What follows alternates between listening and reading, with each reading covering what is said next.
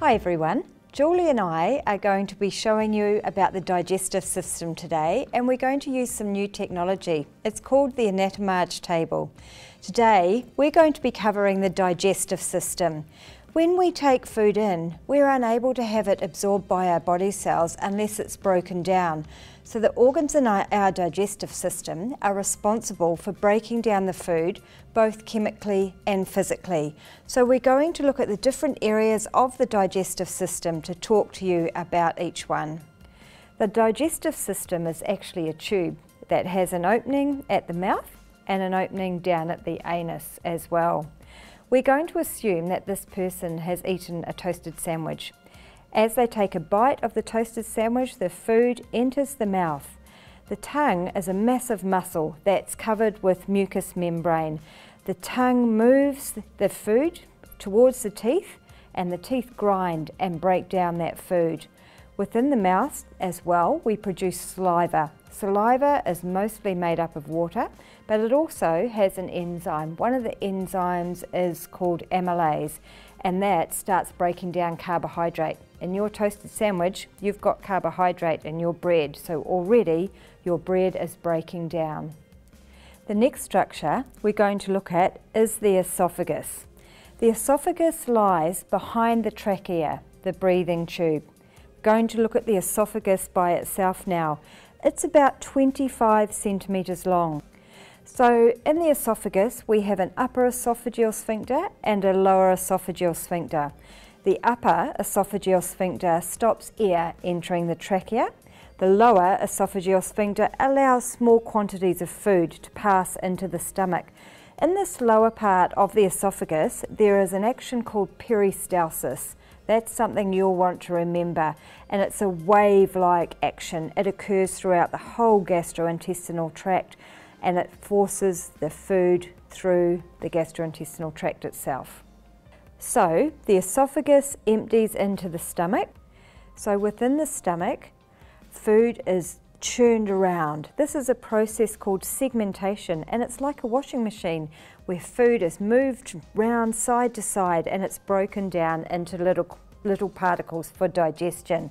We're going to show you now the 4 quadrants of the stomach. We use this in nursing and medicine to identify areas of the abdomen, and we can work out which quadrants the organs lie in. So we can see here that the stomach is lying in the left upper quadrant. While the toasted sandwich is in the stomach, it gets churned and it gets mixed with digestive juices. The digestive juices have acid, and they turn that toasted sandwich into a milky material known as chyme. The chyme gets pushed through the pyloric sphincter into the duodenum, and this happens about every 20 minutes. It takes about 2 to 6 hours for that stomach to enter and get the contents into the duodenum. The duodenum is the first part of the entire small intestine. The small intestine actually measures 6 metres in length, but most of the absorption of your toasted sandwich will occur in the first part of the small intestine, the duodenum.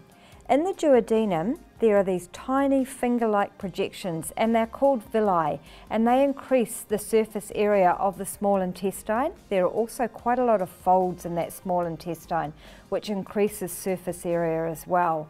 So that is where most of the components of the toasted sandwich will be absorbed, but other components of it will move down through the small intestine with the process of that segmentation, that washing machine action, and that peristalsis, pushing the toasted sandwich through the small intestine.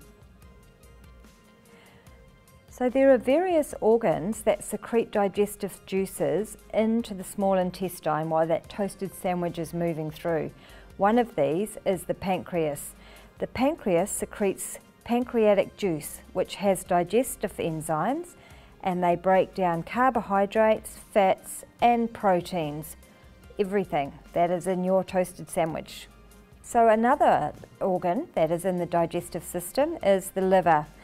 The liver produces a substance called bile, and it secretes about 500 ml of bile per day. The bile gets passed through to this tiny little gallbladder, and the gallbladder stores the bile.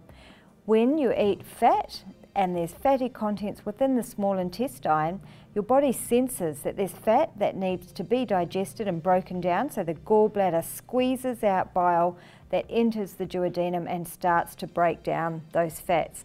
So Julie, can you talk about why we need to know about the location of the liver and the gallbladder? Yes, Anne, I'll talk about the location of the liver and the gallbladder. We'll just draw the quadrants onto the body again. As you can see, the liver and the gallbladder are located in the right upper quadrant. So if you see a doctor palpating over the right upper quadrant, it can mean that they're looking for enlargement of the liver. And this is due to overuse of alcohol. Sometimes the liver gets enlarged and a little bit engorged. But if a person is suffering from severe pain in the right upper quadrant, it can mean that they've got gallstones in the gallbladder. From the small intestine, the chyme enters the large intestine.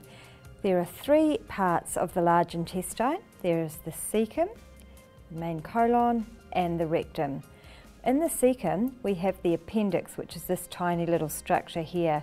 It's an accessory organ of the digestive system, and we're really not sure what its function is. There is the ascending colon, the transverse colon, and the descending colon. This is where absorption of water and some electrolytes occurs and the formation of feces occurs. The large bowel is responsible for this final part of digestion and for expulsion of feces.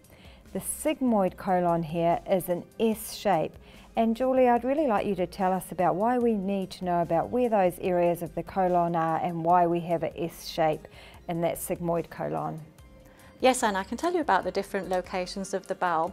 Sometimes it's important to check if the bowel is actually moving. We need to establish if we've got gurgling sounds within the bowel, and we can use a stethoscope to find this out. What we do is we listen for bowel sounds. So we're listening for those gurgling noises, and we're going to place our stethoscope over the transverse colon, the ascending colon and the descending colon to listen for those bowel sounds. It would be something like this.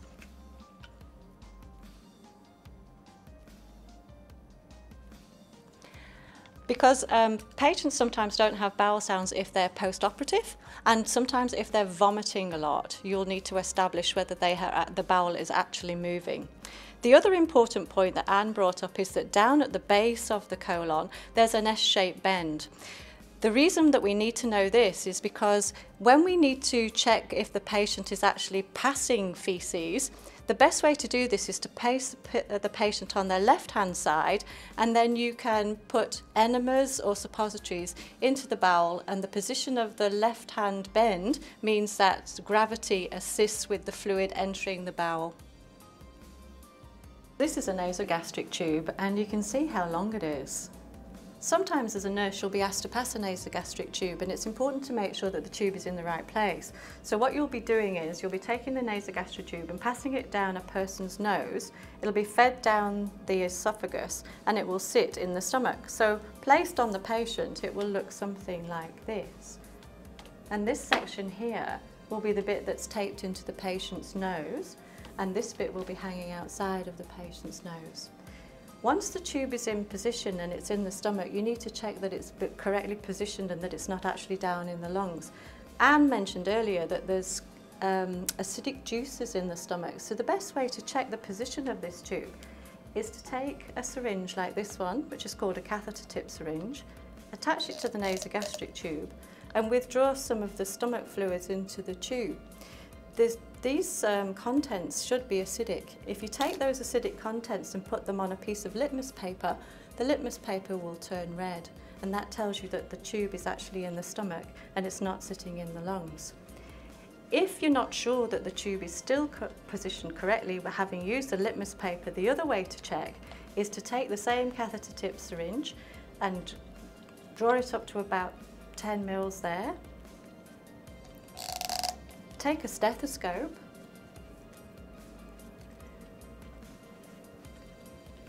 place the stethoscope over the stomach and then push in 10 mils of air, and you should hear a gurgling sound. That will tell you that the nasogastric tube is in the correct place also. We are now going to show you an image of an actual deceased person.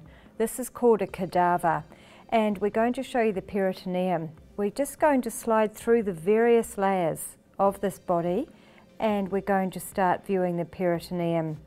The peritoneum is a membrane, and it covers the organs of the digestive system, and it holds them loosely in place. It's a large continuous sheet of serous membrane. It lines the walls of the entire abdominal cavity, called the parietal layer, and forms the outer coat of the organs, the visceral layer. The greater omentum stores fat, and it contributes to immunity. If there's areas of infection, for example appendicitis, it will actually wrap around those areas of infection to isolate them and to protect the other areas of the abdomen. While we're looking at this too, you can think about where those organs are actually on this body. That concludes our presentation of the digestive system.